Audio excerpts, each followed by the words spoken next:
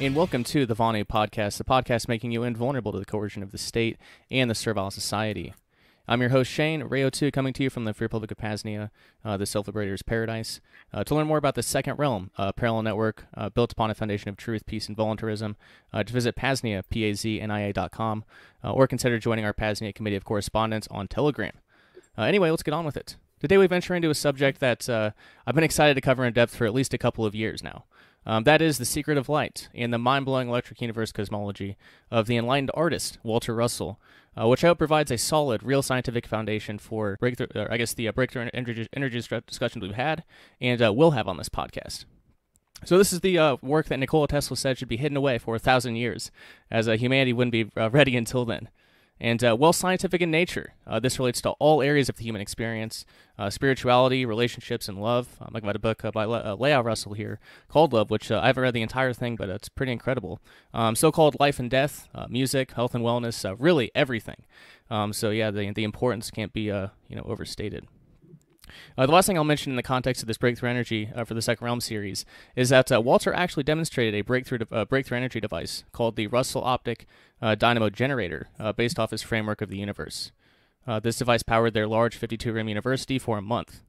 And after demonstrating the efficacy and realizing the massive changes it would have on society and freedom, he donated it to the U.S. government, which of course never allowed the technology to be seen again. At least that's my understanding of it. Beyond that, I don't know much about what Walter prototyped. But my guest here, Matt Presti, former president of the University of Philosophy and Science, just might. So today we'll get an overall introduction to the work and science of Walter Russell, his breakthroughs with breakthrough energy, as well as some on Matt, and how he got into this really fascinating work. But before I bring on our guest, I do have Bueller, the head of our Passion Department of Energy here. He's only recently become familiar with Walter, and I think that's good because a lot of people are going to be new to it, and I think he might have some good questions. And he also has a lot of background in these areas. So yeah, it's good to have you here, Bueller. How's it going? Thanks. It's going well. Yeah, I'm a new fan of Walter's, but I've been a big fan of the electric universe cosmology for quite some time. So I'm looking forward to getting into the science. Yeah, certainly. So, yeah, without further ado, Matt, welcome to the Vonu Podcast, my friend. How are you doing today? Yeah, I'm doing great, Shane. I appreciate the invite. Hey, yeah, for sure. So I guess I'll mention. I think the way that I found you and the way that I found Walter originally were through Alpha Vedic, the Alpha Cast. Dr. Berlando is doing a lot of fascinating work, and he incorporates a lot of the waveform physics, and everything that he does, in the lab and also out in his gardens and things like that. So it's really incredible. It's good to have you here. I guess to start, could you give us kind of your introduction? Tell us a bit about you, how you found Walter's work, and I guess how you got kind of where you are to where you are now. Sure. 2008, I acquired the book, The Secret of Light, and that was a life-changing book. I swore I'd never need to read another book as long as I lived. That's what I exclaimed to my partner, Lori, at the time. Of course, I went on to buy every book they had. I had to devour this man and woman's work. It was just absolutely life-changing, incredible. I've always had a desire to want to work with energy devices that make man's life easier and can allow us to progress so we can eventually populate the stars and start exploring the universe. So ultimately, my love for the work led me to produce a video series called the Secret of Light series, which is available at my YouTube channel as it still stands, if it's still up there. Hopefully it will last for a while. Otherwise, Rumble, you can reach me there. But the Secret of Light series basically covered in video form, presenting the Russell science for people. I felt it was very important to get familiarity of his work out to the world. He was probably the most famous person you've never heard of. And I got that a lot as president of the university. I would eventually, because of that series, I got noticed by then President Michael Hudak, president of the University of Science and Philosophy, formerly the Walter Russell Foundation. And that was located at Swannanoa, a 52-room marble mansion on the top of Afton Mountain in Virginia, Shenandoah Valley, and the Blue Ridge Mountains. Just an incredible, beautiful place.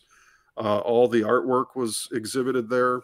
64 tons of art, sculpture, and personal effects. Those all went into storage in 1998. And again, because of the series I did and my Knowing the Creator 101 series, which is also available at my YouTube, that President Michael Hudak recommended to the board that I succeed him. And that became solidified in 2015, January 1st, when I started as Director of Operations for the USP and eventually became president 1 year later. 2017, July, we acquired a 32,000 square foot building in historic, beautiful downtown Waynesboro, just 5 miles from Swannanoa, the mountaintop there. And so the artwork and everything, we made the huge move in October, November of 2018. All that artwork got moved by 7 people in 9 days. So basically 11 semi tractor trailers full is what we calculated. And then setting it up took exactly 9 months. And we had our grand opening on November 1st of 2019, a kind of grand reopening, you could say. And so after that, I did a couple more years with the university. I served approximately 7 years. And currently I'm in a startup company called Universal Power. And we're currently working on energy efficiency. And that's where I'm at today. Amazing. Yeah, that's a great overview, and I appreciate that. And I would definitely recommend. I've read The Secret of Light twice, and then the Universal one. I've gotten to page I think the first time I got to page 100, then I didn't touch it for a year, so I decided I'd restart it, and then I did that again for. And now I'm on page 30. Yeah, I feel like with the Universal one, just the images too, you could sit there and just and he was an artist, which is I think what makes it which makes it that much more impactful is that the words are great, but then the pictures and the drawing, I guess the art is just amazing and so intricate and detailed. I guess if we could dive into, because it's fascinating. Yeah, he was a pretty famous guy. I mean, he I guess in one of your interviews, I heard you say he rubbed shoulders with a lot of the leader types, the so-called leader types.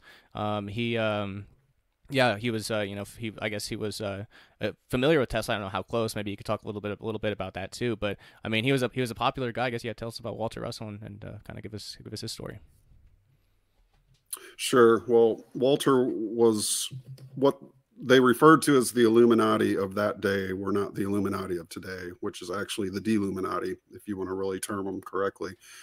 But basically famous people. Art was huge in New York. He ran in those circles. He was a prominent artist. He was the official portraiture artist for the first Roosevelt administration, Teddy Roosevelt particularly, and was friends with Teddy Roosevelt and knew the children. And he raised horses at the time. He was an Arabian horse trainer. One of the other talents a lot of people don't know that he had, as well as a woodworker, wood carver, master at that. And he would eventually go on to become the official sculpturist for the second Roosevelt administration, Franklin Delano Roosevelt, in the 40s. And so he was definitely well known.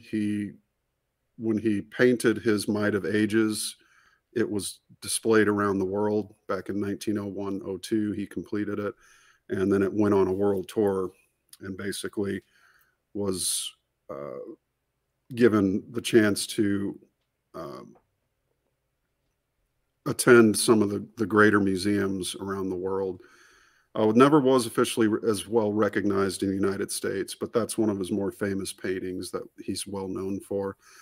And it weighs quite a lot because I had to hang it along with my friend John, who's current president of the university, John Bonsall. We spent 9 months together hanging all this artwork, and just incredible for one man to produce 40 plus tons of art and sculpture, which really is only, according to the backstory here at the university, 2% of his total overall work. The rest is out there in the world. So we've been on a mission to try to reacquire some of it, and have successfully. Um, and it's just testimony to the mastery of what the human mind can do when it's focused. And he mastered all the 5 fine arts with only a 4th grade education.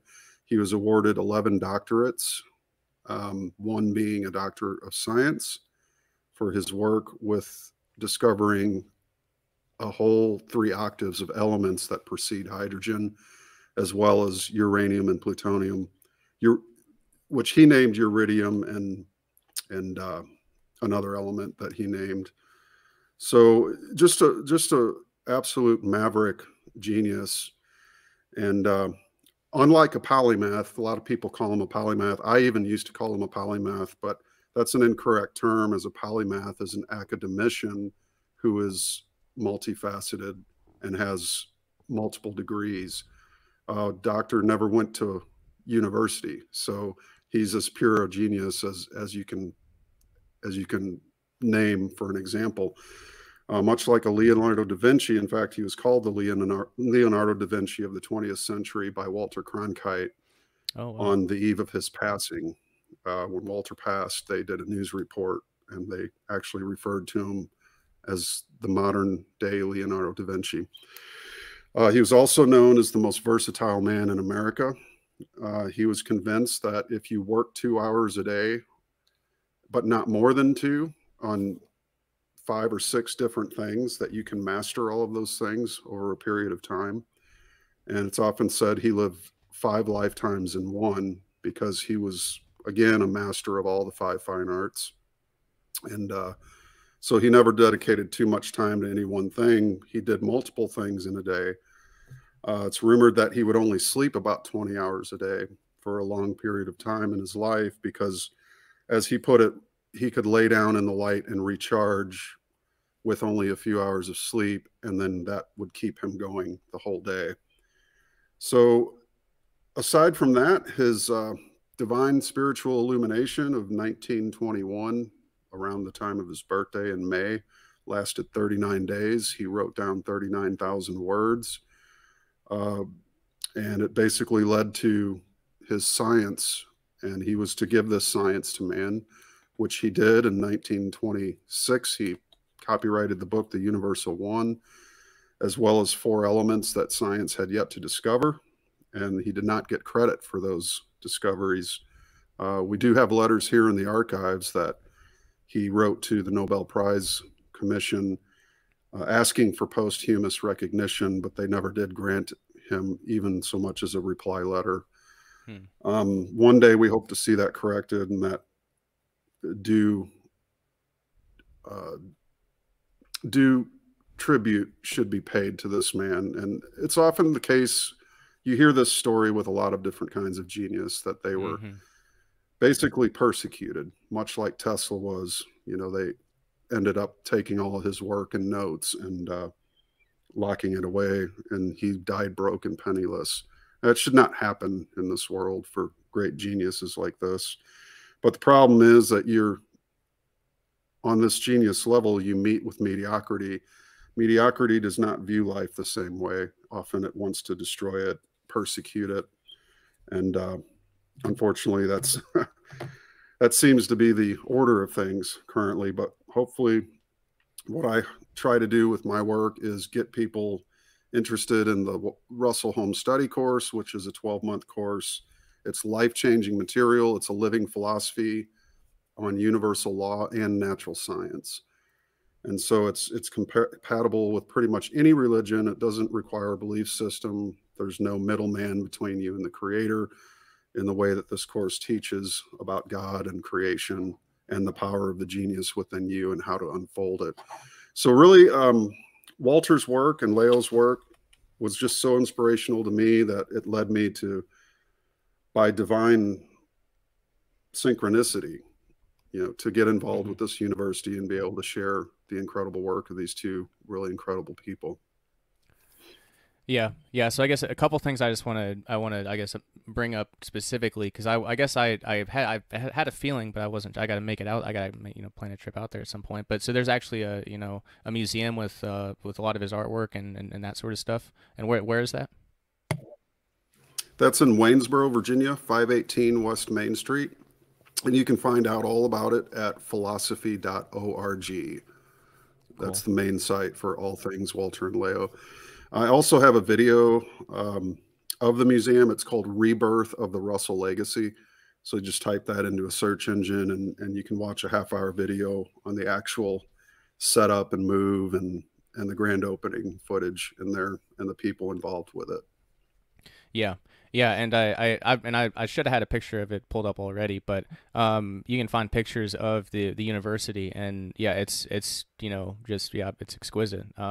It's incredible. It's really incredible, and yeah, I guess just a couple of things I want to hone in on, or at least one thing you mentioned, the fourth grade education. I think that I guess that's something along. There's a quote attributed to him, like anything beyond a fourth grade education, you just basically have to unlearn a lot of nonsense, and that's very badly paraphrased. But you mentioned he only had a fourth grade education, which is crazy. And I guess did he have any background in science or physics or anything before he went to this I guess went to this meditative state and this that 40-day whatever it was? Did he have any background on this stuff before? No, he didn't. He did not. Zero, in fact. So he had to learn all about the science of the day. He got many books on the subject. To real quick address your quote before that, he had said, quote, "One of the two greatest things that ever happened to me was losing my fortune," which he likened that to the banking collapse of 1908. He lost some $700,000, but he knew that he could earn it back, and he did. And the other thing, that he was pulled out of school in the fourth grade early enough before it ruined him. And that's his quote. But okay, thank you for that. Regarding to the second question, he had no special interest to learn anything about science, but he was gifted in this 39-day illumination hundreds of charts and drawings that he drew out, including the spiral wave of the elements, which he showed 3 octaves, fully toned octaves of elements prior to hydrogen, which are unknown to science. In fact, he gave lectures around the world in the late 20s after the release of his Universal One, and he told researchers in California how they could discover heavy water. He predicted that they would also discover uranium and iridium, which is uranium and plutonium, actually. And ultimately, all these discoveries would never be credited to him. So he did what he was charged with. He delivered a new science to man, and he felt that, unfortunately, man wasn't really ready for it, because the first thing they did was weaponize the uranium and the plutonium into what is now known as the atomic bomb. So he would later go on with his second wife, Lao Russell, to write the book Atomic Suicide. And it's written, the title of it, in blood that's dripping, in order to drive the point across to man, the danger of using radioactive elements in his energy production or any kind of weaponry. So unfortunately, he felt that maybe some responsibility for giving the location of the elements to mankind, which he said were at a certain depth in the ground, and ultimately felt like he wanted to try to rectify that with later work. But basically, when he released the Universal One, it was Nikola Tesla, one of the few who responded to the 1,000 books that went out. 300 went to major universities and 700 to prominent scientists around the world. Einstein was a recipient, and Nikola Tesla, who wrote to him and said, "You should lock this in a sepulcher for 1,000 years because mankind has not unfolded enough to even begin to understand it."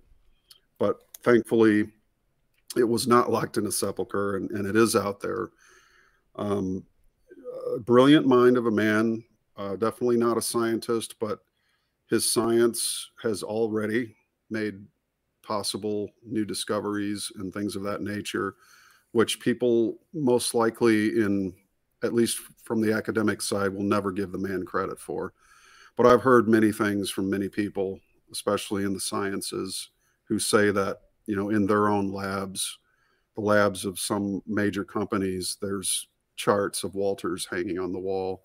Wow. So whether they give the man credit or not, they're using his science to further their own researches.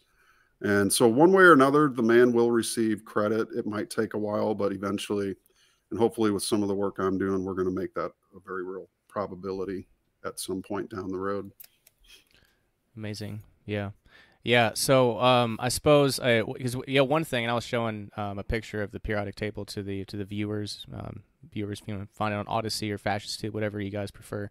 The video podcast is out there for all of these. But yeah, I guess one thing that just really drew me to I guess Russellian cosmology was, I guess it resonated immediately, and then just the the terminology too, like octaves and their corresponding wave field tones, and you know, it's just it makes a lot more sense. It just kind of fits. And in the language, it already was kind of that way. You know, universe, one song. So like it was already, like it just fit. It fit in with everything I'd been looking into. You know, with Ayurveda, traditional Chinese medicine. They had different words for it, but I think that's another valuable thing. Another reason I think it's good I came across Walter when I did was because it basically just like put these things in like a modern light, I guess you could say. Yeah, I guess would be the way that I would explain it. So I guess we haven't really gone too much into I guess an introduction to the Walter Russell cosmology, and maybe how it differs from kind of the mainstream science. So would you mind doing that for us? Kind of give us an introduction to his cosmology. Yeah, I'd say the main difference, in fact, it's from Walter himself. He said the cardinal error of science, meaning mainstream material science of the 20s, was the fact that they shut the creator out of its own creation. And that's like giving credit to a painting to some unknown forces, but ignoring the artist. Like if we take the Leonardo da Vinci and the Mona Lisa, and we start tearing into the Mona Lisa and saying there's, a cause to this painting somewhere. Maybe it's in this particle of paint, or this, this God particle that they're searching for that they'll never find because the actual God particle is carbon. Wait till they figure that one out. But ultimately, they tear into creation, and all the while they ignore that there's a creator to it, and it's to their own detriment. And so what Walter's science did firmly was put the creator into its own creation, centered it, put it firmly as the center of the entire cosmology that is the Russell cosmology. So there's full acknowledgement for the creative mind, because Dr. Russell knew that as it takes a human mind to make things that we call man-made, and there's 100 billion examples of man-made objects that I can put on as exhibits for evidence. And as it takes a human mind to make things man-made, it also must take a cosmic mind to create nature, because that's one thing mankind cannot create. But if creation takes a mind, and if the proof of that concept is in everything man-made, then why not is it also safe to transfer that same working, viable, hermetic axiom of as above, so below, as within, so without, and put it upon nature? And nature is exactly what we see, and what it truly is a reflection of the thinking of the creator. And that's why it has the inspiration it does. That's why it's called the greatest teacher, the only teacher, and everything that we need to survive comes from nature itself, and we are nature. And so it's important that, I think, in Russell's mind, that his very term of his own science, calling it natural science, was basically a way of respecting that cosmic mind from which we all come and all return to. And ultimately, that's probably the main difference, because most of material science shuts the creator out, says it doesn't exist. It's filled with atheists, with quantum physicists holding the chairs of the universities. When back in the early 19th or early 20th century and 19th centuries, the chairs of science departments were held by natural scientists. So everything became very much a material-based, entropic, heat, death, dying universe, where Walter Russell's science is a two-way motion universe that breathes in and out not just exhales like the Big Bang cosmology teaches. Okay, that's a really great explanation. Yeah, wow. Bueller, you got anything? No, I'm just taking it all in right now. Awesome, good to hear. Pleasure to meet you, Bueller, by the way. Yeah, same here. Nice to meet you Are as you well. in Illinois as well? Yeah, we live in the same He's behind the location. wall back there. Oh, cool. Yeah. Oh, right on. Yeah, he was Gotcha. the Pasnea consulate, as we would call it. And But you mentioned earlier Alpha Vedic. I'm actually going to be on their podcast again next week.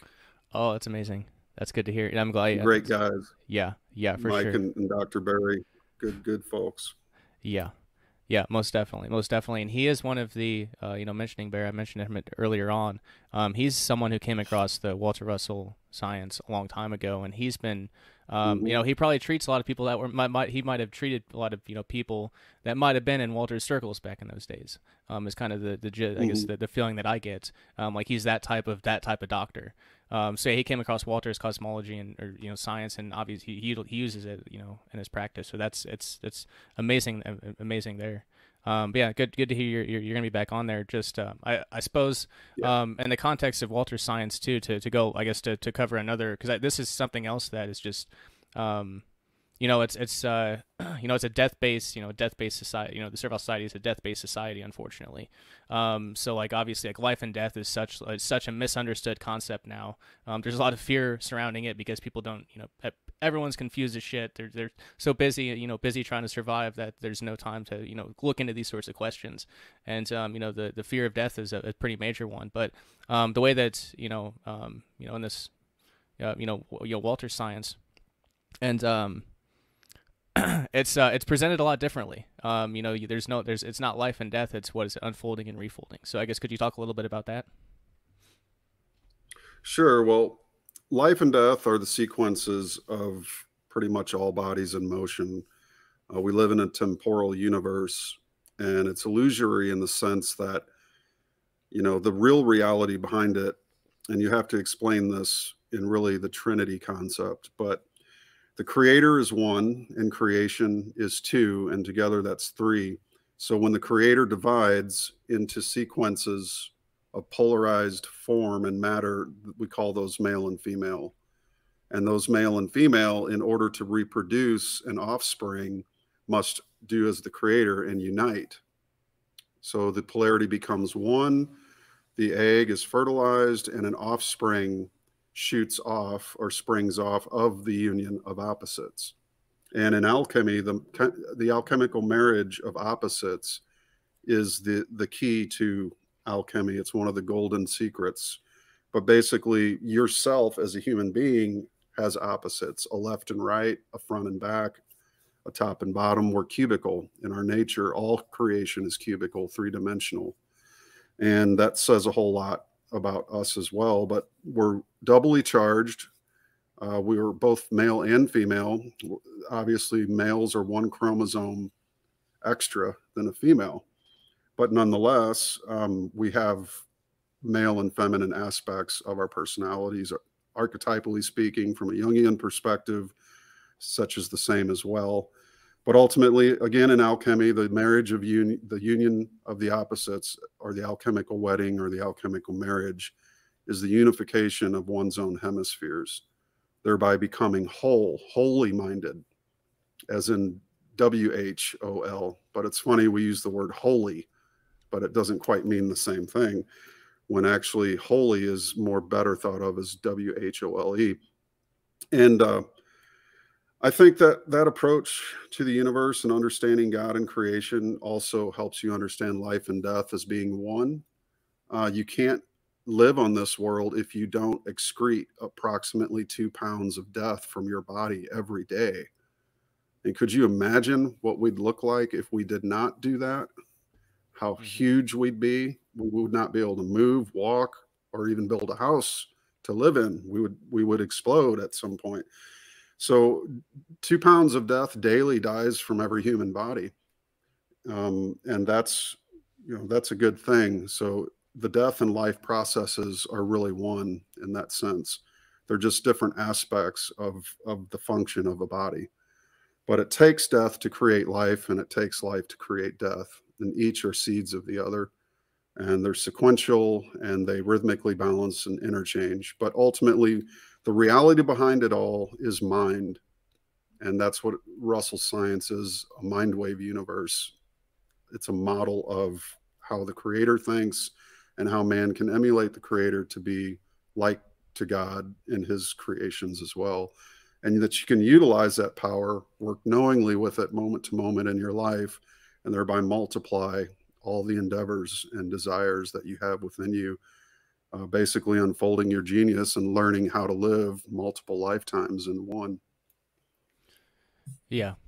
Yeah, that's amazing. And I guess what's obviously is I came across electric universe cosmology, just I guess more of the I guess the catastrophism variety. It's probably been 10 years ago by now, 9 or 10 years, and Beeler's probably looked into it for longer than that. But that was one thing that I immediately keyed into, was I guess that aspect of it. So I know like electricity and magnetism are explained a lot, I guess, in differing ways throughout the book, whether it's centrifugal or centripetal forces. I guess could you talk a little bit about that? I guess kind of the physics of it, and electricity and magnetism and gravity within this science. Yeah, and just to baseline refer to people, I can give you a good explanation, but atomic suicide is going to have the most up to date. It's the final distillation of the science. Universal One had basically, he had to study all the books of science back in the 20s, and they were so against nature and so wrong. He said that the moon might as well be made of green cheese. And these atomics models that are made with the little wooden studs made them chuckle. So it's no such actuality actually happens in nature. The atom is not spinning particles. It's made of waves. And so that's a big difference to keep in mind. But Atomic Suicide, written in 1957 by both he and his wife Leo, really is the best final distillation. It explains gravity, magnetism, electricity in the most clear and concise terms. And again, it doesn't divorce God out of the equation. In fact, it puts God at the center of it. In other words, God is mind, and mind is shared by all men. So it's just who notices and who doesn't, really, that makes the difference in the production that people can do on this planet. But ultimately, magnetism, he would write that magnetism was basically a force in Universal One. Gravity, he changed the definition of as well.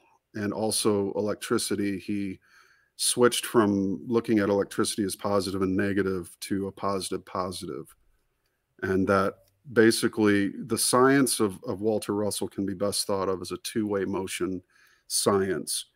All bodies breathe in and breathe out. The sun's magnetic field reverses polarity every 11 years. But it's not a magnetism effect. It's an effect of exhalation versus inhalation. So the sun breathes in for 11 years and it breathes out for 11 years. But that's what science is falsely calling a magnetic pole reversal, or a reversal of the magnetic field. So ultimately, when you look at all bodies in the universe as breathing objects, living, breathing, and dying objects, everything has a lifespan. But ultimately, behind all life is the still white light of the still white light magnetic universe, basically, is what Walter called it. And that's at 90 degrees to all motion.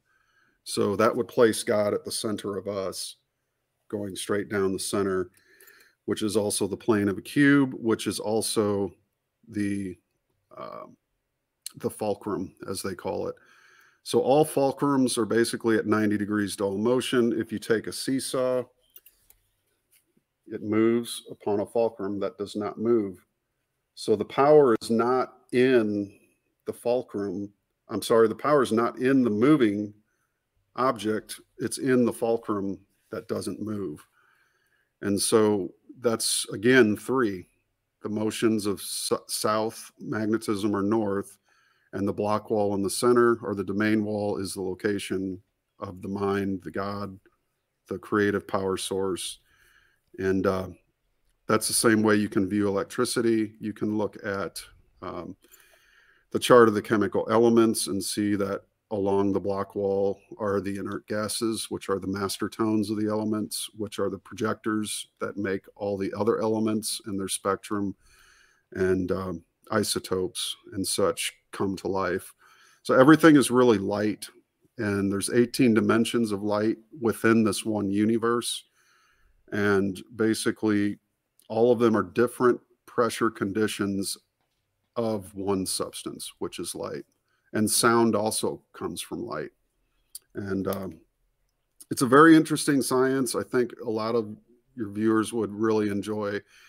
For the science, A New Concept of the Universe is a great book. If you're more on the scientific end of life or in your current studies, that's a great book to start with.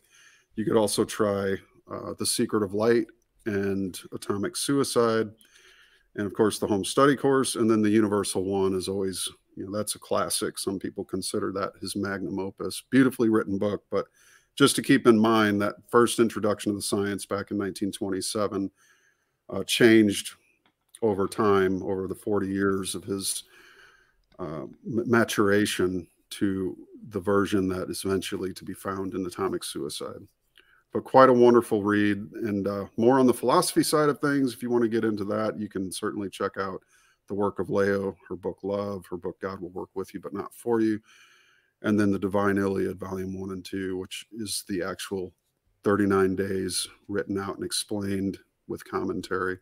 It's just such an extremely inspiring curriculum. And you can own all of it actually for literally less than $1,500. And you don't have to go in debt for 30 years with a university and then be taught leftist ideology that makes you hate yourself and not even know what gender you are.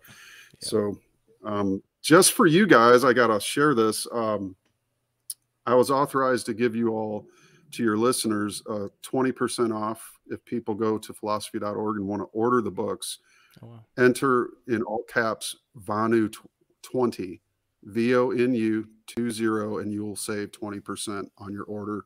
And orders over a certain amount are free shipping. So I recommend, if your listeners are interested, to take advantage of that. Yeah, I would certainly recommend. Yeah, awesome. Certainly recommend that. I can personally attest to The Secret of Light. The Universal One it's a beautiful read, but like it's one where I can only do like a chapter at a time, and then it takes like, I feel like I have to step away from it for a time to like digest, and maybe even go back to that same chapter. But like The Secret of Light is more like just like reading a book. I guess is the way that I view it, and it's obviously mind blowing and all that. But for my young modern millennial mind, I don't like even saying that, but I guess it is the truth. But it worked better for me. So yeah, for whatever you're looking for, go get it and check it out. And I guess to get, I guess, more into the breakthrough energy part of this, which is crazy. Like, again, it's crazy to think about this. Is just this artist turned scientist turned engineer, and not just like a typical engineer, but someone who, with this understanding of the universe as he had it, was able to actually engineer something that was pretty miraculous, that people probably wouldn't believe was a possibility then. Definitely, not today. Definitely then too. But could you talk a little bit about Walter's optic dynamo generator, and I guess any information you can give on that, because I'm definitely curious. Sure. Well, you covered it really well in the beginning. You said everything right. He had a couple versions of it, and one version is upstairs in the science room on display. So anyone wants to come to the Russell Museum will get to view that. Of course, it's by appointment only currently, so just visit philosphy.org, get the phone number, and if you're ever passing this way through Virginia, by all means stop. You can see the optical dynamo generator up close and personal. Wow. But basically what he did was create a generator that optically sends electricity through an implosive motion to basically 2 coils, and these coils would multiply and step up that electricity until it met in the middle between the two, and heat would be created, and he would heat a pipe with water that would then instantly turn it into steam and would turn a steam turbine. And that is what he used to run Swannanoa on a demonstrable scale for approximately a month. He did actually give a version of this to NORAD from what we can determine through the archives that we've studied. And I think it was dismantled and was never, to my knowledge. Now, they could have, obviously, there's, these secret programs and whatnot, but from what I understand, this was dismantled, or they never could get it to work. So that's just what best evidence we have from, the archives, that we've been able to determine what actually happened with that. But ultimately, his optical dynamo generator was meant to be a device that would free mankind from his enslavement to fossil fuels and things of that nature, which have a limited supply and are very costly to mine, as well as collect and then distribute and transport. And obviously, there's just the need for new upgrades in the way that man produces electricity. But in order to achieve those upgrades, man must first renew his mind, because if you do not renew the mind, then nothing new can come from any kind of output. So in other words, unlearning what you have learned is really one of the harder parts of learning something new, because especially if so-called laws aren't laws after all. So you have to, in an academic sense, it's very difficult for academicians to unlearn things that they've earned diplomas for.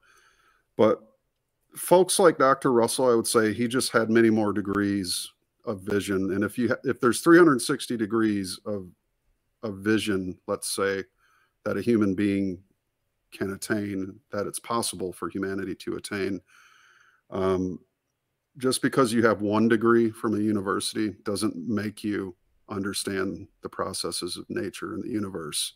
But Walter, through his illumination and through his divine experiences and his understanding, had many more than just 1. In fact, he could probably see the whole 360 degrees of mind.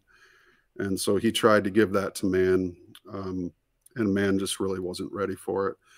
So that's the order of the day for most genius in the world. They have to face the mediocrities of the world, and they're often persecuted, incredibly so, for their knowledge that they have. And such is the case with example after example: Charles Goodyear, Nikola Tesla, Victor Schauberger. There's just so many who aren't welcome at the table, and especially by academia, because academia has its own curriculum. It's been in service for many years, and it's not something they're going to quickly move away from. So they say the world changes by many funerals. That's a saying, unfortunately, that rings true. But nonetheless, mankind is meant to progress. He was created to progress. And so by the renewing of his mind and coming across new knowledge and new information is the way we're going to see that change. Yeah. And for the video viewers, I've been showing some at philosphy.org. There's a page on the Russell Optic Dynamo Generator. I was showing some pictures of it. Some pictures of it, and I thought I'd read this for the benefit of the audio listeners. Quote, "This new power and light generator employs a multiplication principle of nature, which has not yet entered within the realm of human consciousness. It is a principle of growth in nature which multiplies 1 kernel of corn into thousands, or it multiplies the cold of space into hot stars and novas of incredibly high temperature. Power multiplication is the most conspicuous characteristic of nature. It is amazing to me that it has never yet been discovered." So that's just, I guess, 1 paragraph on it, but definitely go check it out. And I heard you mention hydrogen, and we're really, I don't know how much that plays into it here, but that was something on my outline. We're really into looking into Brown's gas sort of solutions for energy. But what got me into the realm of hydrogen or Brown's gas or whatever was the health angle of it. So we've got one of George Wiseman's aquacures here. That's we drink the water every day, and I breathe on it for 5 or 6 hours every night when I'm sleeping. Obviously there's the molecular hydrogen, which is what mainstream science looks at for that. But there's the Brown's gas component of it, which Bueller could explain that better than I could. And I'm curious, like, I've heard you talk about hydrogen and carbon before, specifically like within the, Walter Russell science. But yeah, I'd be curious to hear anything you have on hydrogen, for like within this context. I'd definitely be curious.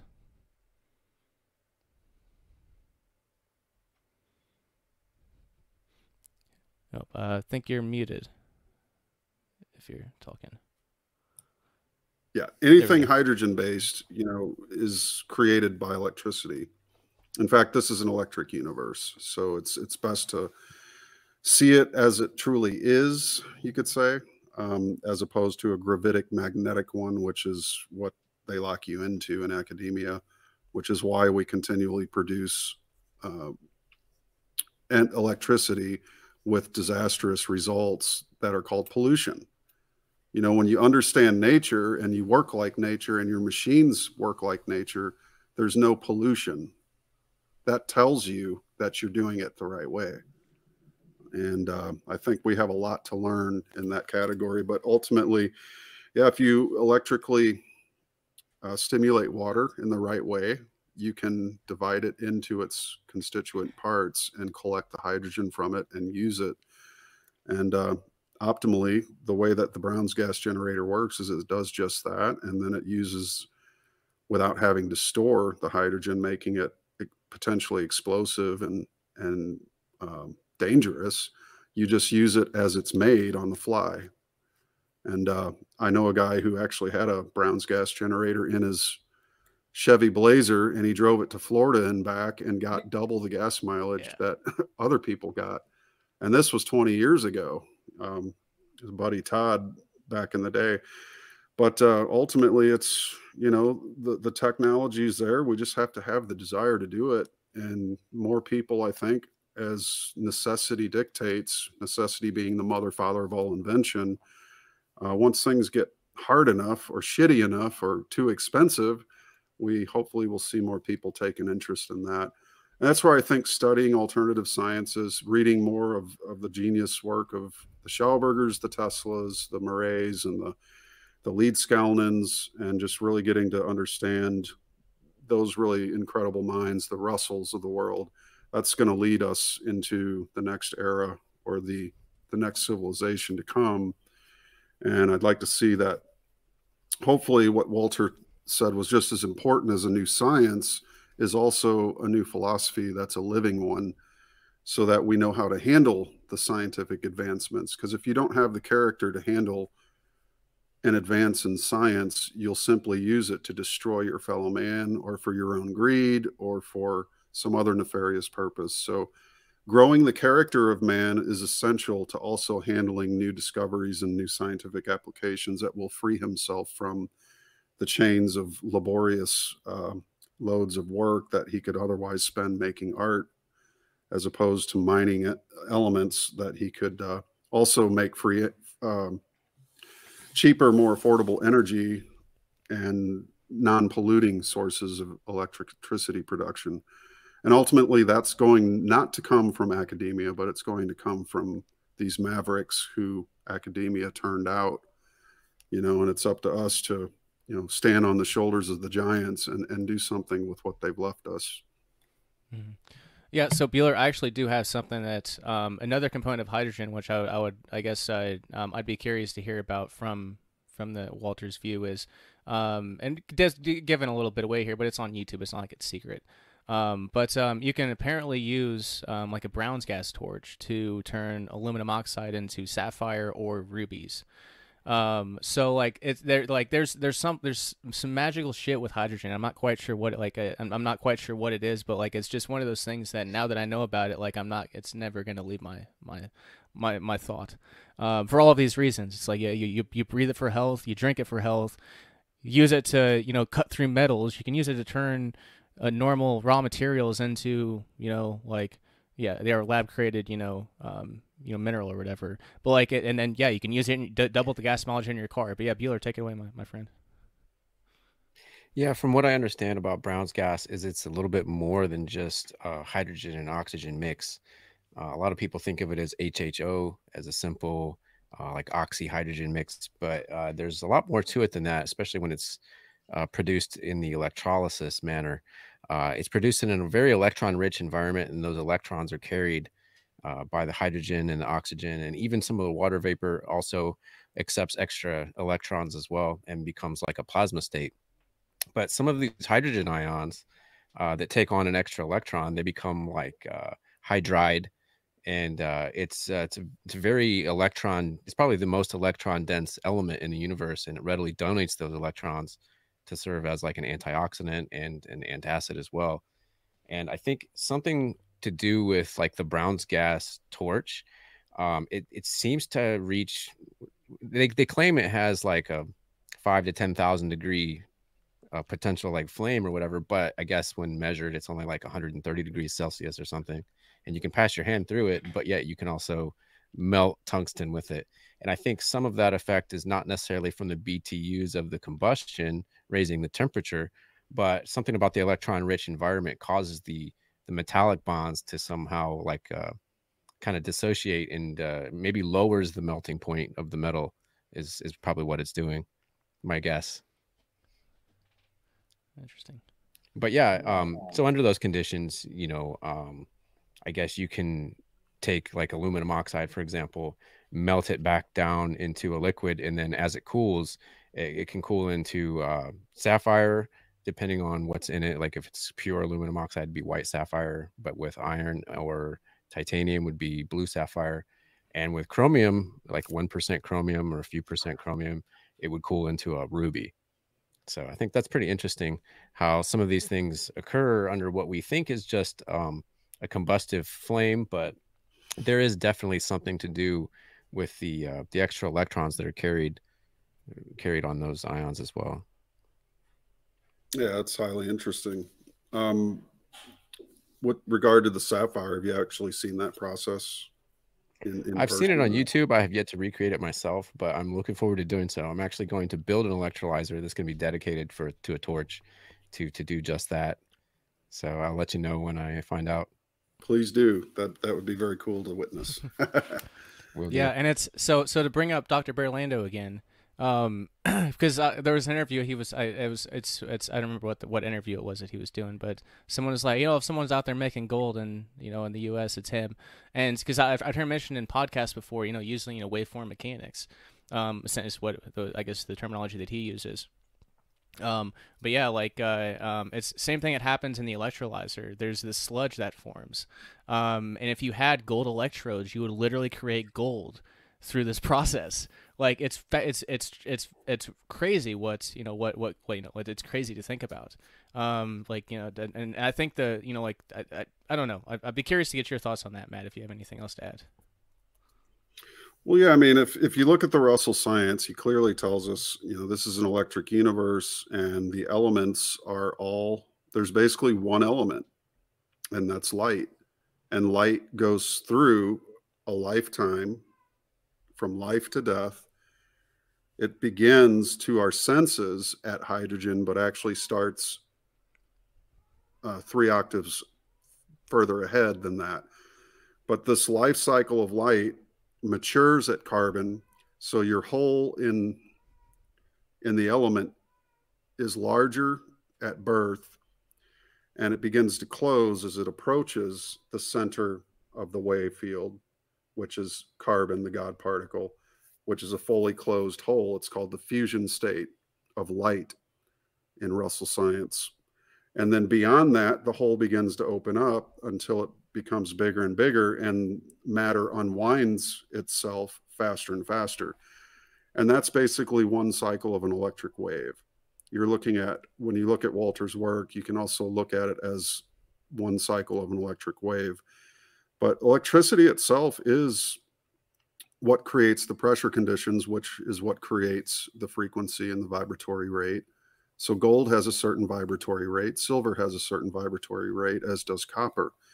And if you can create a device that can create the conditions of pressure which are equal to that of gold, then by rights, you should be able to transmute any substance into that gold. But there is the key, is how to use that application, how to apply that.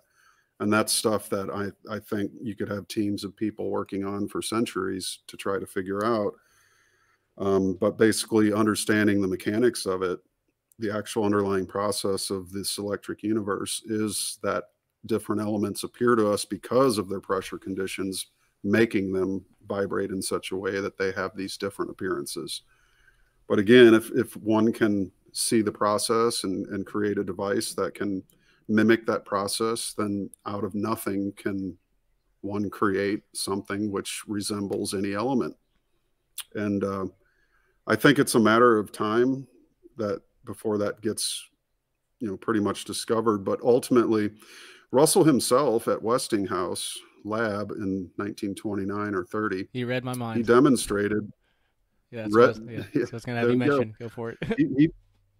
He demonstrated transmutation of water into 60-some% nitrogen and other elements within the medium he was using. And they did not believe the results. The scientists questioned his results over and over.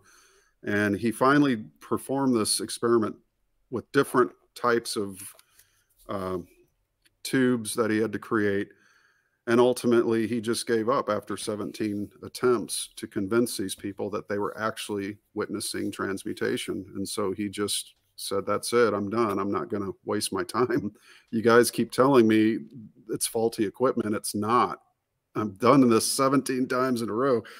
How much more do you need to see it? I've got better things to do. So he gave up on them because they couldn't believe what their own eyes had witnessed. And again, that's mediocrity. When mediocrity is confronted by genius, it's not generally nice. But so such is the case that genius has to, it's crucified, they say. Mm-hmm. Yeah, amazing. Well, that's all. I'm glad to hear that that fits into. I guess it fits into the Walter Russell cosmology, because there's one thing I was gonna breeze past it, but I think I think it might actually be important to bring up here. But I found mentioning Walter's optic dynamo generator. There's a guy on YouTube. It goes by Vinny St. Vincent, and he's been, and obviously I can't verify this myself, and when I came across this 2 years ago, I definitely didn't know how to verify whether he was actually doing what he was saying he was doing. So there's that aspect of it too. But I came across, so there was, Berlando and Alpha Vedic, but then there's a different channel that I came across where, is a flat Earth channel, and they were the ones, doing a lot of research into Russell's, into his actual inventions and things like that, and making this stuff demonstrable. So I think it's at least worth addressing, because those folks, the flirters, I think is as you call, I've heard you call them before, which is shorter. Like they tolerate Russell. And whereas, there seems to be a tendency to basically crucify people pretty quickly. But I think it might be the electric universe aspect of it or whatever. But I guess, how does that fit into, or it doesn't, but could you talk a little bit about, I guess, speak to that a little bit? Does that cosmology fit with Walter Russell science? No, it doesn't actually, but I think because of the nature of the Russell science, the plane of a cube is, of course, a flat surface. That's where a lot of the FE crowd kind of latches on. But unfortunately, the cube and the sphere in Russell science, as Russell stated himself, are the sole working tools of creation. The cube is the sphere compressed, and the sphere is the cube expanded. And so that's what we see populating space. You can't see the cube. You can know it by the center. Everywhere you find a center, a fulcrum, there is the plane of a cube there, or an equilibrium, or an equator. All equators are planes of cubes. That's again, people have a lot of confusion when it comes to understanding these dynamics because they're new, they're different. But I would recommend people check out the mirror cube. There's mirror cubes. I've done videos on it. Walter Russell's idea of a mirror cube was created by a gentleman named Jeff a couple decades ago. And really, it shows you the optical nature of the universe and how flat spaces create curvature of light. And that's really what's happening. And that's why optically our eyes are spherical, because nature creates spheroidal shapes so that it can be basically viewed and witnessed by the body itself. Mind is non-dimensional, and it unfolds into 3 dimensions, basically. But those dimensions are not the mind. So therein lies this sort of the simulated effect of matter being the cause of a non-dimensional, or being the effect of a non-dimensional cause. But ultimately, the sphere is that which is the greatest shape when it comes to handling the immense pressures. And there's no empty space, as the FE community believes, just because NASA says it. I don't agree with that either. And no matter who says it, there's space is full of a full 3 octaves of matter. They happen to be gaseous, but there's still 3 octaves of matter in space that accounts for the motions of light. It's not an ether. It's not particles bumping into each other to transfer the motions of light. It's the gases of space themselves, which these cubic wave fields and all wave fields repeat light in every wave field. Therefore, light does not need to travel, number one. So, and number two, I think it behooves people, get into the science, take a look at it. Again, you can get the New Concept of the Universe book for rather cheap. And if you're poor and broke, then get it off the internet. It's free. Find it somewhere. But, give yourself the opportunity, read it, absorb it, and think differently about the universe. Because if we continue to think the way that academia has trained everybody, then we're never going to have anything but what is already offered, which doesn't work, which pollutes, which costs too much money, and which basically enslaves the whole human race to a group of energy barons, central bankers, and warmongers who are about to destroy the planet. So it behooves us all to take a look at alternative information, and through the renewing of our minds and the desire, anything's possible, folks. We just have to put our hearts and minds to it and get to work. Yes, and on that note, that was something I wanted to circle back around to, and you mentioned it in passing earlier, and I've just got this. This is one final topic, and then a listener, a couple, I guess one listener, listener question, and Okay. and I think that'll be it. But yeah, speaking in Sure. terms of what you just finished up, carbon. So carbon as the God particle, because as I understand it. Carbon is 6 protons, 6 neutrons, and 6 electrons, 666. That doesn't mean anything, but like that was like the first thing when I made that connection. It's like, why are they trying to turn people that's how they are with everything? It seems like germ theory. They're like seeds germinate. It seems like they're trying to kill life. Looking at you look at language this way like I do, and that's kind of the connections that you make. But I guess could you tell us about carbon within the Walter Russell cosmology and it being the God particle? Right. Again, it's the fusion element. I mean, it's got a closed center where every other element has a hole in the center. And you can verify this by typing in tungsten atom and look at the microscopy photos that Erwin Mueller had photographed from the 50s of the tungsten atom. It shows you clearly that tungsten has a hole in the center. And so it's best to think in terms of waves when if you really truly want to understand matter. If I throw a stone into a pool or into a pond and you see, let's say 10 rings form around that stone. Okay, those rings aren't little particles spinning around the rock. really fast. They're waves, right?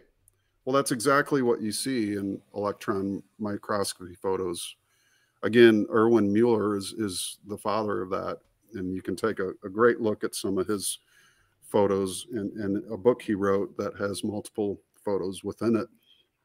But that is the true nature of atomic structure. Also, Darren Colomb did a interview, a talk, a presentation by the same name, The True Nature of Atomic Structure, which is highly informative and valuable. And I encourage your listeners to check that out. So ultimately, carbon is the God particle because it's the most common element in the universe. It's got 10 million known chemical bonds that we know of. We're carbon-based life forms, and it's ironic that they say that carbon is an enemy, because carbon being the God particle in Russell science, he didn't refer to that himself. I gave it that name because it's suited to it. The crystal of carbon is the diamond, and the diamond is used in the wedding ceremony to represent the male and female uniting, which is also what carbon is. It's the perfect balance between male and female. The hardest substance is carbon, the diamond, that is. So there's just so many things about it that it really is the most balanced element in the universe. And that's because it is a fusion element. It's got a closed hole at the center. And it's best to think of atomic matter as having you could call it by proton, neutron, electron, or you could say, you just adapt those words slightly and say the protonic force is the inward, which is the twin opposing vortices. The neutronic is the center or the point of reversal. And then at 90 degrees is the electronic, or the emission or the expansion of that inhalation to become an exhalation. So just like we breathe in, we hit the block wall, we hit the domain wall, we have to go the other way. We breathe out. So that's basically, you're hitting that 90-degree point and reversing direction. And everything in nature does this, and interestingly enough, it's provable. So often we don't recognize the fulcrum in anything. And a good exercise for that is to learn to look at what is not moving. You open a door, what doesn't move? Well, the door jamb. Look at what the hinges are screwed into. That's not moving. So where's the power? Is it in the door or is it in the jamb? Where's the power of a seesaw? In the ends of the seesaw or in the fulcrum of the seesaw? And who is it, Archimedes, that said, give me a lever long enough and I can move the whole universe? Because he knows that the power isn't in the lever, it's in the fulcrum upon which the lever moves. And the more we notice what doesn't move, the more we'll begin to realize that that is also the location of the creator and the source of all power in the universe, the source of all motive power that makes bodies move. Yeah. And it's unlimited. You can draw as much as you can possibly imagine out of it. You just have to work to get it out, to pump it out and put it into motion, as Dr. Russell would say. Yeah. One thing I really like about this cosmology is that it's very intuitive in nature. Like when I first hear it, it kind of resonates as true. And another thing you mentioned was the observing of the waves, like the electron orbitals, I guess they would call them in traditional science. And when you look at them under an electron microscope, you can see different shapes. They're not totally spherical. Some of them are toroids with holes in the middle. Some of them are like lobe shaped. And so I would not be surprised that a lot of elements besides carbon have these like holes in the middle, as you say. And it kind of also reminds me of this whole, I guess, debate between the gravitational and the electrical cosmologies, where like, let's say dark matter, right, is this theorized substance to exist, which exerts some sort of attractive force in the universe. And I know that the electrical universe or electrical cosmology likes to explain that with electrical charge and not only electrostatic attraction, but also the attractive force that happens when these charged particles are actually moving. So like an electrically charged particle creates a magnetic field, and a moving magnetic field creates an electric field, that kind of thing. And so when it comes to dark matter and this like hidden attractive force within the universe, I kind of start to wonder if maybe some of these elements that are precursors to hydrogen that have yet to be discovered might fill that gap of what the gravitational cosmology calls dark matter and what the electrical cosmology thinks of as electrostatic attraction.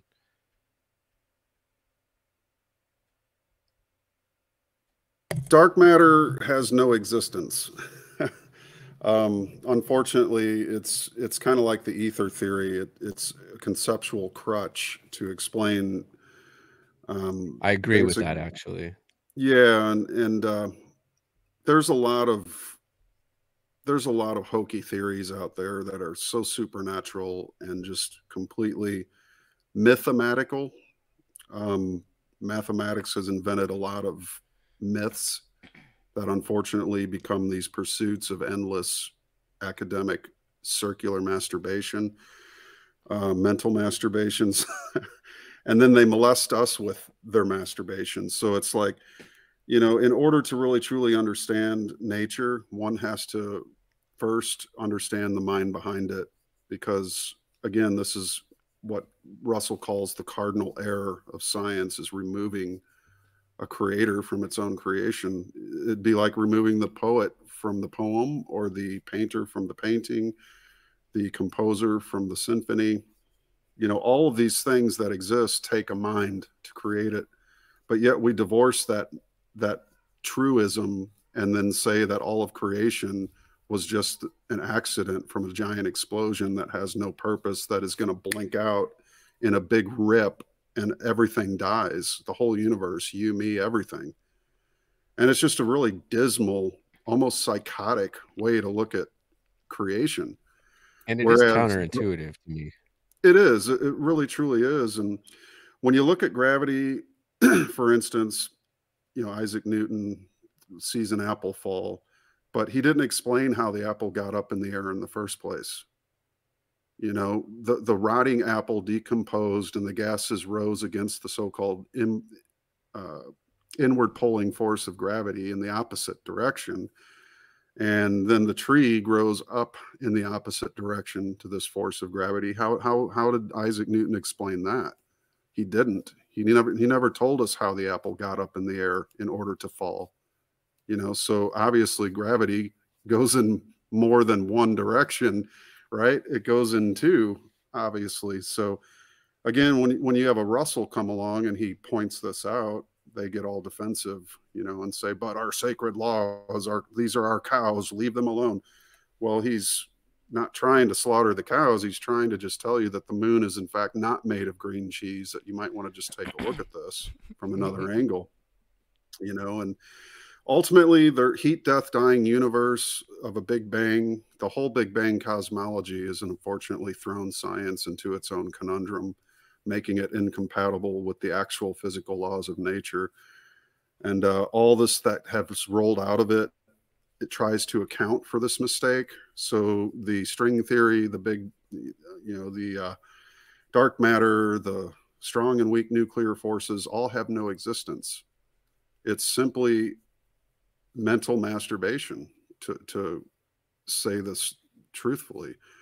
And ultimately, it needs to be discarded. Just throw it in the wastebasket and actually start from a foundation that does actually explain the two-way motion breathing universe. It's ironic to me that just 5 years after Walter Russell released the Universal One, he was notified by the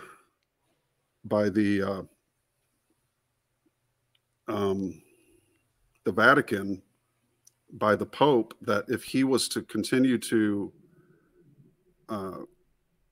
publish the Universal One, that the Pope would issue a decree against him and he would never work anywhere in the world again. And he might even be, suicided. Wow. And this is in Russell's own words. He said people disappear for going against, basically going against scripture or against the established belief systems. So ultimately, that's probably one of the main reasons he did not want to republish the Universal One, was because he was notified that, there was going to be an action taken by the Pope directly. So, doctrine is stronger than reality in many cases. And we see that, unfortunately, happening in the world. But ultimately, you know, Russell did not go away. He continued to hammer at science and remonstrate against it. And he ridiculed the idea of the quantum theory, saying it has no existence whatsoever and is a travesty to nature. Nature does not create energy in packets like salt and pepper packets. I mean, it's waves. We live in a wave reality, and it's a mind wave universe, and it's caused by mind. And that will one day be provable. It's just man has to open himself up to, again, the understanding that all creation requires a creator, that we live in a creating universe, not a created one. And that's, you know, determinism, for instance, can only exist if the universe is created, whereas free will can only exist in a creating universe. So there's your difference right there. Yeah, I like and that. Ultimately, they just want us to think that this is a one-way heat, death, dying universe. Again, that'll just die at some point. And what I was going to say about the 1927 release of the Universal One, it was but 5 years later. See, Walter releases his two-way motion universe that inhales and exhales endlessly forever. And then science comes along, the Catholic Church comes along, and they release through the Jesuit priest, Monsignor Georges Lemaitre, they release the one-way heat, death, dying universe in 1931, which becomes the standard model of all of physics around the whole world. Mm-hmm. And that was not an accident. I think it was a cover-up to stop this idea of a two-way motion universe from catching on. That's my personal opinion, though. Yeah, that's fascinating. Go ahead, Bueller. I was going to say, it almost seems like it's their rebuttal or their defense against it, perhaps specifically. It very well could be. I mean, Einstein embraced it. Niels Bohr, you've got so many people that embraced, you know, the whole of it. And yet it's a Catholic origin theory, you know, but I thought all the scientists were atheists. So why would they entertain a religious theory of the origin of the universe? And if you tell this to some of these atheist scientists, their heads explode. Yes. Yeah. No, that's just another type of faith. Yeah, that's really that's really good to mention, because I don't think people think about it a lot, like how much of our, like, even atheists, like it's like how much of our reality, like our scientific reality, is dictated by like a church, like even the calendar, like the Gregorian calendar, absolutely. like the entire way that we keep our clocks here is literally from a pope. So like it's one of the biggest telescopes in the world is named Lucifer. And the Catholic Church owns it. Yeah. Go figure that. Yeah. Don't they have phalluses in their courtyard too? Like they do in Washington, D.C.? But anyway. There you go. Yeah. But so I guess there was one follow-up question I had, Matt, from when we were talking about carbon. So we're circling back around, and then what I do value your time. I want to get you out of here reasonably. But no so problem. Back no to problem. I'm happy to. Right on. So back to carbon. And this is not a paid promotion for Alpha Vedic or anything like that. It's like I talk about them all the time. It's just it's whatever. But so they had the one of their products. I used to order a lot more, but now it's like I keep one of their products in stock, and it's carbon C60. There's C60 oil, C60 black seed oil. I've used it several times. Yep. So I guess I should have looked into it more by now, especially considering it's like I know it works like verifiably 1,000 times. But I guess like carbon 60, like what can you give any insight on that? I mean, it's shot in the dark, but what do you think? Well, you know, it originally started as a treatment for horses, but it's got a lot of benefits. I don't want to say with 100% certainty what exactly it does, though it does. For me, when I used it, I was just more or less giving it a shot to see what if any effects. I didn't notice a whole lot, to be quite honest. But again, there's different variants, different grades of it. You do be careful if you're ordering. These are kind of exotic treatments, so don't let the pursuit of health be so much that you end up unhealthy through the pursuit of it. Right. You know, I think diet is one of the most important things we can do. And of course, keeping your liver healthy, keeping yourself hydrated, and, you know, just as good a quality food, organics as you can get and such. But yeah, the carbon 60 is basically it's something that, you know, a carbon-based life form like us, you know, it helps to lube things. It keeps things in good form, you could say, by the structure. There's a particular water in the world. I'm going to have to draw back on this because it's been quite a many seasons since I've looked into it, but a particular water in the world that is it runs through a carbon kind of process, and it's really, really life-charging water. But ultimately, Hunza water. What is that? Is it the Hunza water? Yeah, I think so. That sounds about right. And this tribe or this locale where the people drink it live to be quite old, right? So Yeah. it's, but ultimately, I think it's just, you know, if you look at it as the most balanced particle in all of nature, or the most balanced element, let's call it. It'd be the most balancing then too, wouldn't it? It would be, yeah, in that term. But again, it's, you know, there's different grades. There's some knockoffs that aren't actually that at all. And so you got to be very careful what kind of oil it's in. You want high quality stuff. You don't want to be messing with some stuff that might end up making you sick. And so just be careful. You're going to use it. Make sure it's a highly reputable source. I would trust Dr. Barry Lando. Yeah. Yeah. That's who Alpha actually Vedic is good stuff. He's a good guy. I've had on occasion to meet him. Not in person yet. Hopefully one day. We're going to have a conference here in the future at some point, and I'm definitely going to see if he'd like to attend at the Russell Museum. We have a giant meeting room there, and be a great place to host a conference at some point in the future. Oh yeah, Bear would be a great fit there. Yeah, I hope to see that in the future for sure. So I guess last he's a good guy, very knowledgeable. For sure.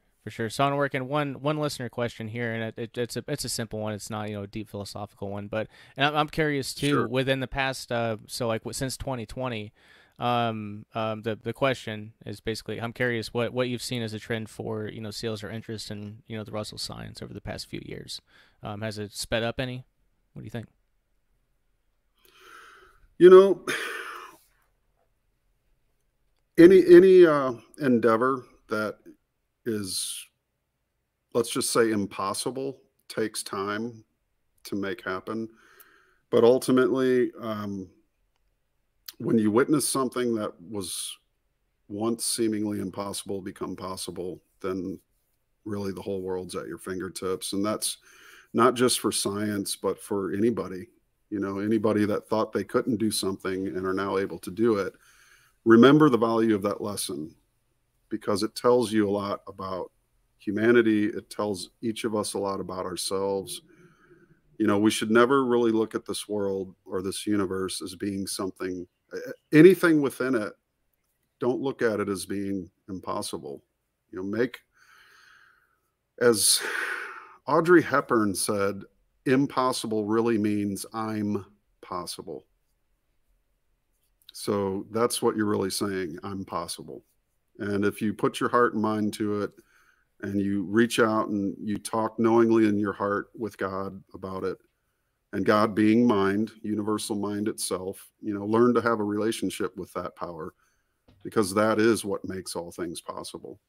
And anything you can imagine in the world can become a real thing if you do the work to get there. All things in nature work. If baby birds didn't learn to fly, they wouldn't survive. If nature didn't do the things it does, it wouldn't be nature. It wouldn't be there. And the same with man. This is not the end of humanity. It's just the beginning. You know, we have to learn to trust in ourselves. And, you know, when we work knowingly with that creative force, that divine mind within us, all things become possible, and nothing any longer is impossible. So, and my advice to the person who wrote the question, and And all the listeners, get yourself some of these books. They're life-changing. The Secret of Light is one of my all-time favorite. It's like masterful poetry mixed with philosophy, mixed with science.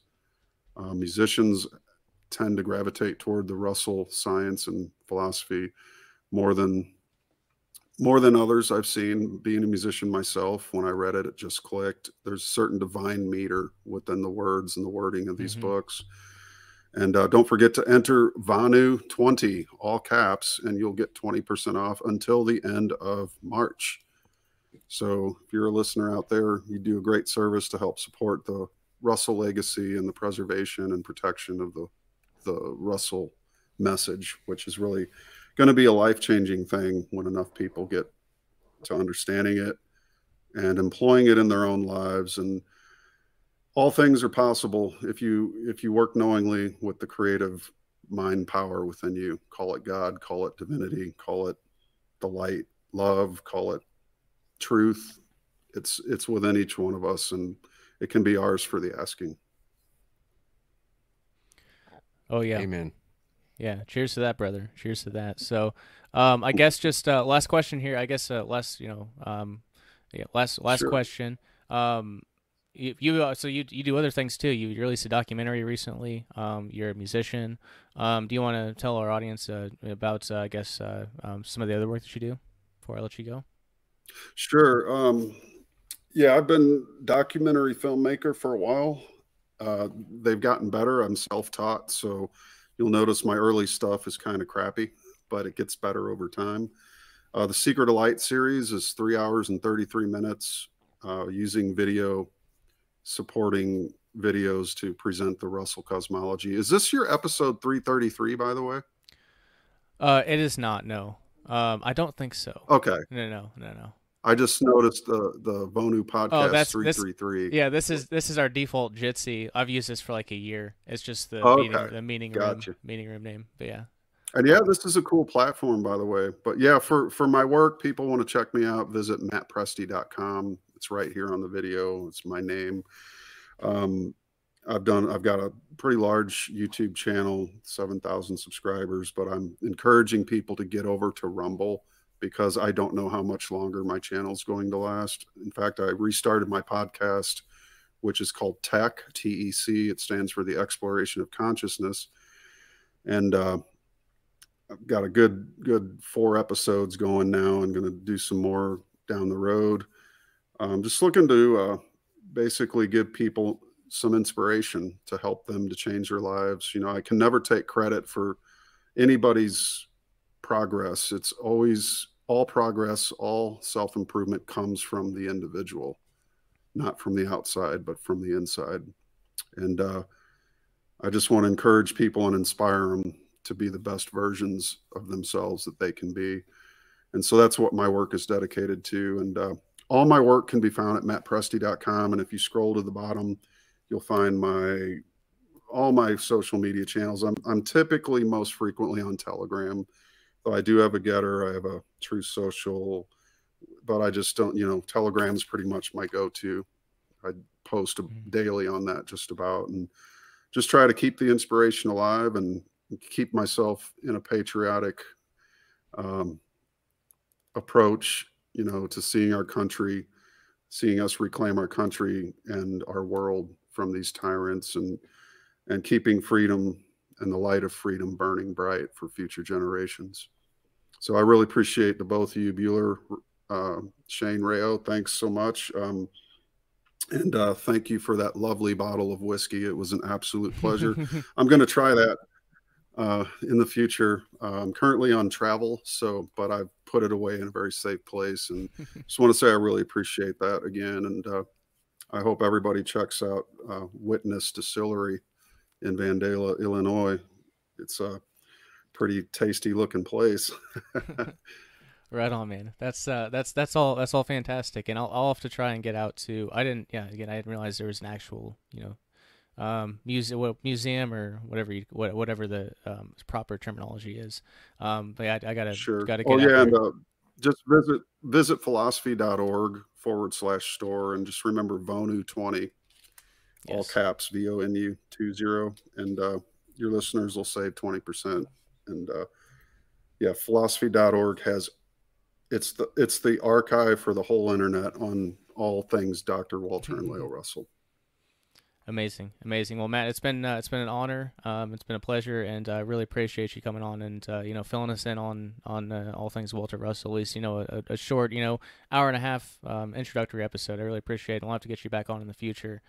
Maybe as some more of these projects become more concrete, we might have some more questions for you. Because in addition to the Brown's gas, you might see behind me there's a magnetic motor too, which will be fun to do some testing with. But yeah, lots of projects in the works. But Matt, it's been an honor and pleasure, and we'll have to get you back on. Yeah, that sounds great. I'd love to join you guys again, and I'm going to actually bring my wife, and we're going to come visit Witness at some point in the future. So I'll definitely keep you in touch with that when that happens, and looking forward, buddy. Thanks so much for the invite. Amazing. Well, Bueller works there at the distillery too now, so we can. Yeah, oh, cool. It's all yeah. Anyway, yeah, that's amazing to hear. Deal. It'll be good to meet you, and yeah. Anyway, I guess guys, that's it for this episode of the Vonu Podcast. VonuPodcast.com for all things Vonu, Pasnia PAZNIA.com for all things the Free Republic, and until next time, always remember, Vonu is yours for the making, and the Second Realm is yours for the building. Cheers. 2048, the second volume in the Brushfire thriller series, takes place in the not-so-distant future. In the second half of the 21st century, the War of Ideas took place. The creation of second realms and individualist decentralized freedom cells spread across geographical regions, and the practical ideas of liberty, voluntary interaction, and peace took hold. The Free Society in 2048 is loosely based on Samuel E. Konkin III's Phases of Agorism, in which the destruction of the state would be realistically accomplished through the establishment of pockets of free individuals, black and gray markets, and the spreading of the ideas of freedom and liberty, until the demand for an overarching state was no longer perceived as essential, and individualism and voluntary interaction prevailed. The original creators of the Freedom Cells who led the world to a better place are still scattered about, living their lives, including Maxine, the late Henry Tucker's love, and the now washed-up but stubborn punk rocker Warren, still reside in the Appalachian Mountains. Maxine's nephew, Vince, and his boy Tommy, who had been band nomads ever since Tommy's mom left to pursue a materialistic quest for fortune in the never-ending rat race, went to visit Auntie Max on her homestead on Jim Mountain Road. Although Max is very happy for the visit, she has an ulterior motive. Her close friend she met during her revolutionary days, Isaac Hopper, is trapped in a geographical area previously known as New York City, now known as the State Zone. The State Zone is one of only a handful of remnant states where an overarching power-hungry government rules over its citizens with aggressive force. Together, Warren, Vince, and Tommy team up and use their knowledge, including advanced hacking techniques, low-tech ciphers, IRC encrypted chat, and cryptocurrencies to infiltrate and evade the authorities in the State Zone and bring back Isaac to freedom. But their mission, the rescue of Isaac, Auntie Max's close friend and confidant, isn't going to be easy. They're up against a powerful authoritarian Hydra state, a massive surveillance apparatus, a relentless and murderous police state, and a propaganda arm that will not stop until extremist terrorists known as the Trio, Warren, Vince, and Tommy, are brought to justice. Will the trio pull off the rescue of Max's longtime friend, Isaac Hopper? Will the forces of good, free individuals, prevail against the sadist forces of evil? Find out in the second volume of the Brushfire thriller series, 2048, available exclusively via Liberty Under Attack Publications. Just visit libertyunderattack.com/2048. Again, libertyunderattack.com/2048, or snag them both in the Brushfire bundle. libertyunderattack.com/2048 bundle. Liberty Under Attack Publications. Share your story. Find your freedom.